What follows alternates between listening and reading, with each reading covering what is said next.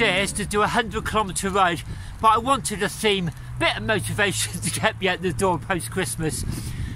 So I'm going to go to the other side of the Severn Bridge, right underneath it, an old ferry pier, look up and try and replicate some photographs from the internet. I got black and white ones from just before the Severn Bridge opened in 1966, literally the final few months of the ferry's existence.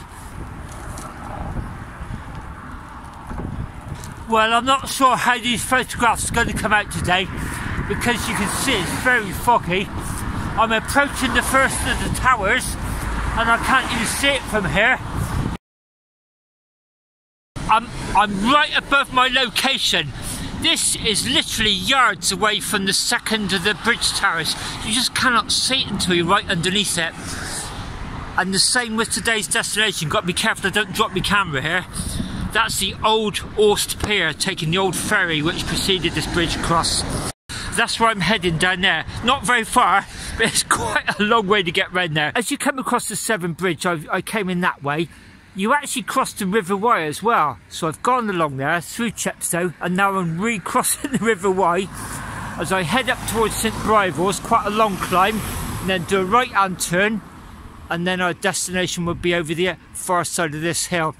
This, as far as I know, is the border between England and Wales, across the River Wye, halfway across. So one half of my bike is in England, the other half is in Wales. As you can see, it's clearing, so let's hope it stays this way for when I take the pictures.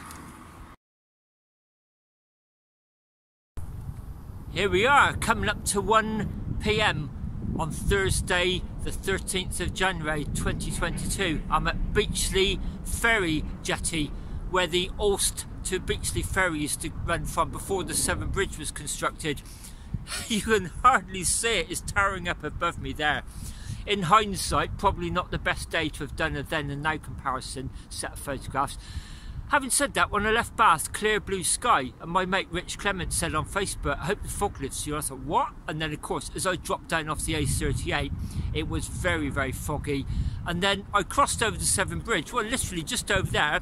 Soon after that point, where you look down here, you cross over the River Wye, and that was like this, just a pea super. And then you drop down through Chepstow, and it was bright sunshine there. I got some stunning photographs crossing the River Wye there, and then you climb back up towards St Briavos, drop down the beach there, and then it's again a pea super here. But anyway, I'll give you 360. That's looking back at the old ferry, cafe and toll booths. That's the jetty in there, which is now a business centre. That's looking upstream towards Gloucester. Take my word for it, that's Gloucester up there. Down at the jetty that would have gone across to Aust. Then the bridge, it's there, I promise you, right up above me.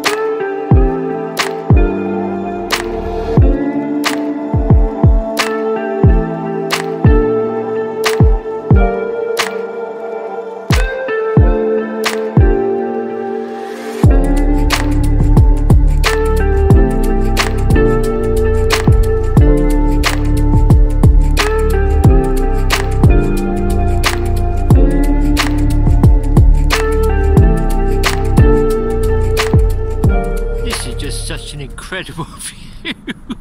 Wow.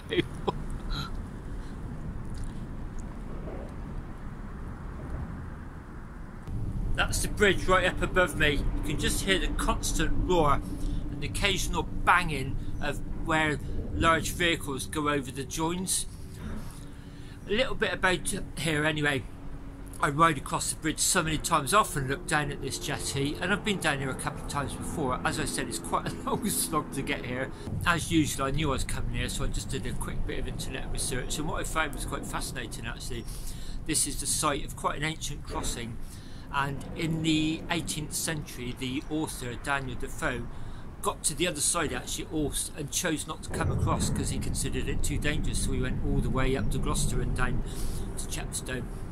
That's a 50-mile detour, which I find the irony that quite fascinating, really, considering he went on to write Robinson Crusoe about his shipwreck survivor. There's a fantastic documentary I saw a few years ago, and there's a little clip from it. I'm going to try my best to link it in the description below.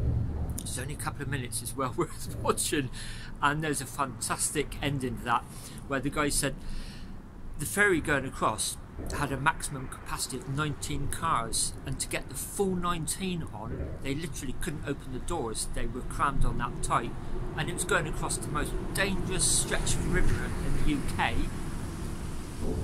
full of 19 cars, which have got people in there who couldn't get out. And then Bob Dylan was photographed on the other side, actually, waiting to get the ferry across. He had just performed in Bristol on his 1966 World Tour on the UK leg, and he was heading across to Cardiff that evening. So that's quite a good photograph. The bridge was opened literally weeks after that. That was May 1966, and it was opened by the Queen in September 1966. That's round about the same time as an unknown American guitarist arrived in the UK. His name was James Hendricks. The bridge cost £8 million to build in the 1960s, and that would be the equivalent of £100 million today. This bridge was designed and built in the 1960s, and it was state of the art at the time, but by the 1980s it just was struggling to cope with the volume of traffic. So it was decided to build a second road crossing. There had originally been a railway bridge actually. The second road crossing was finished in the 1990s, and that is now the main M4 from the west of England across to Wales. This has now been designated as a bit of a loop. It's the M48 bridge. So as well as the historical famous characters, a little bit of personal anecdotes here. I was 6 years old when this was opened, and I remember being driven across this on the first Sunday that it was opened. So it was opened on a Thursday. Me and my brother were driven across over the Severn Bridge for a day out by a relative. It was only years later I realised that we'd dropped my mum and my grandmum off at Frenchay Hospital on the way over, and then we picked them up on the way back because my grandfather was having a life-saving operation at the time. You know, luckily he went on to live for years afterwards, but they didn't realise that at the time, and it was kept from us children. In the 1990s, me and my friend Nick, who's now in America, by complete coincidence rode around the Avon Cycleway the day this was, the second bridge was being opened, and that again, I think that was on a Thursday, and that Sunday I remember just driving across to Severn Bridge. You know, I don't quite know what made me do it, I just did it, you know. I suppose to replicate what had happened, you know, as a child, and to sort of give thanks to my granddad, you know, who since passed away, but went on to live a long time after the. It's quite a slog back to Chepstow. It is January. I did think I'd get here and back in the daylight, and I now don't think I am actually, so I'm going to finish the video here. I'll say thank you very much for watching, look out for each other, and I'll see you soon on another little local adventure.